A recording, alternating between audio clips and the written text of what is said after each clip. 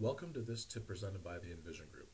In the V8i release of MicroStation, the element selection overlap and inside mode work the same as other CAD packages.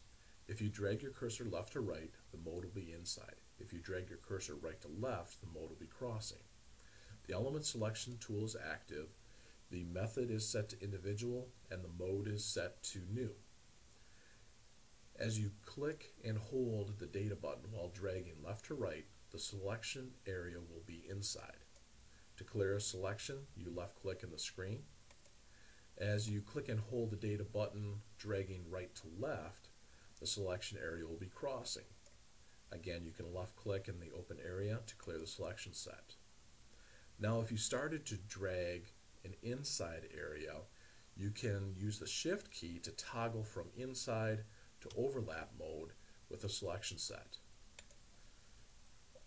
Another keyboard shortcut while selecting elements is the Alt key. Using the Alt key, you can change the method from area to line on the fly. So that was using the Alt key to create a selection set. This concludes our tip on element selection drag enhancements. Visit our website envisioncad.com for more tips and resources. Thank you.